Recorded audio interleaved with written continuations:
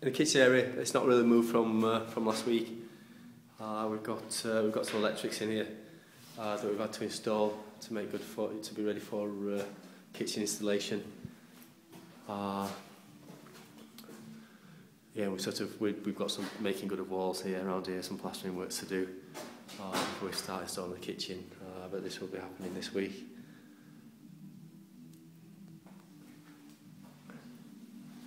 In the rear ground floor room, everything's been decorated. It's all ready in here, basically just for ready for flooring to go in, which will go down towards the end of the job.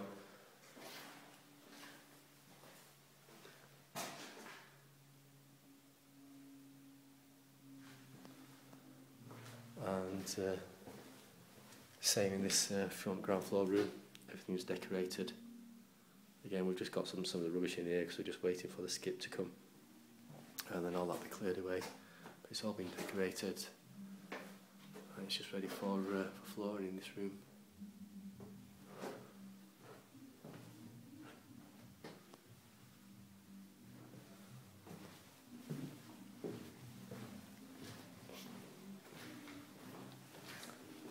Going up the stairs, we've got full decorations in here as well, and we're just waiting for to put the carpets down at the end of the job.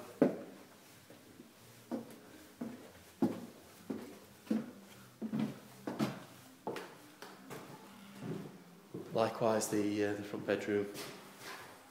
Lights on here.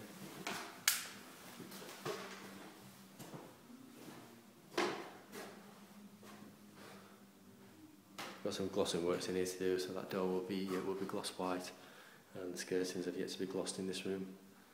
But all the walls are decorated and the ceilings. Same down the hall, all the walls are decorated.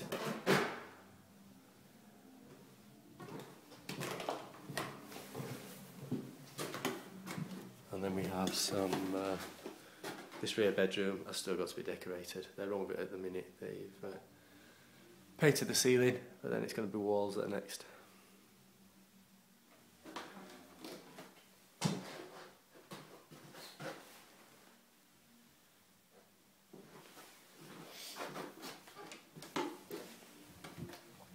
And then bathroom, again, is in a similar state to last week. We've not really done a great deal here yet. All the tiles have been hacked off the walls, so it's ready for making good of walls, and then installation of the bathroom and the wall and floor tiles. Video ends.